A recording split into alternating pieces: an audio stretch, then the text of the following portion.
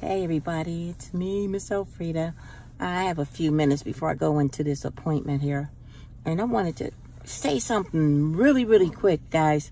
I've been hearing some things about this Fyecation, and it looks like it's sneaking over to the it's not going to happen side.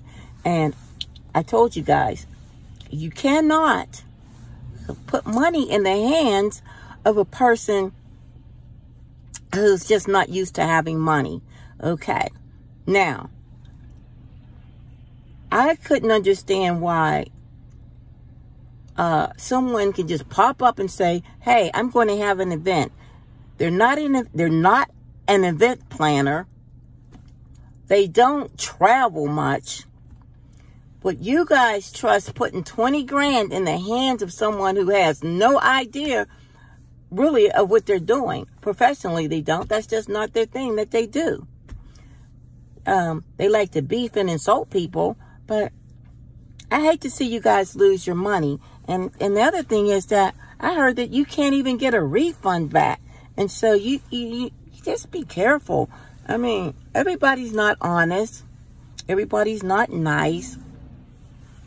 And the other thing about, well, you elders need to come talk to us. No, we don't. No, we don't. Because you all are grown.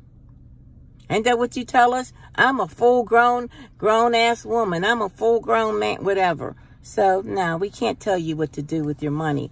But I need people to just think maybe we need to be more careful, you know, with who we put our trust in. You can't trust everybody. I think that's what I'm trying to say.